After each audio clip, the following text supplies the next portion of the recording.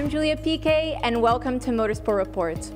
What was once a small factory born from a dream has now become the symbol of Italian automotive passion around the world.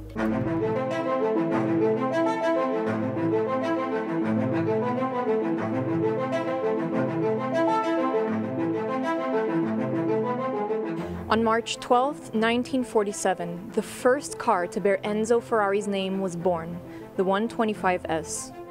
Throughout this year and throughout the world, Ferrari celebrates the symbolic 70-year anniversary with a lineup of commemoratory events hosted in over 60 countries, paying tribute to the iconic prancing horse.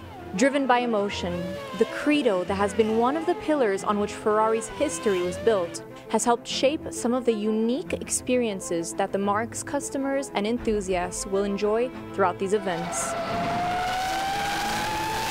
In September, it was England's turn to pay homage to the Italian brand, with Silverstone hosting a variety of festivities and track activities, including an extraordinary parade of cars, the Ferrari Challenge Europe, and a hotly anticipated show with Spanish driver Marc Genet at the wheel of an F60. The cars of the F1 Clienti program also stretched their legs at Silverstone, with the very special drivers enjoying a taste of the V8 and V10 aspirated engines that wrote some of the most memorable pages of the sport's history. The Ferrari legacy is as far-reaching as the horsepower that propels these spectacular vehicles.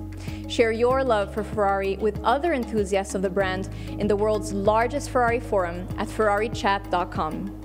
I'm Julia Piquet. See you next time on Motorsport Report.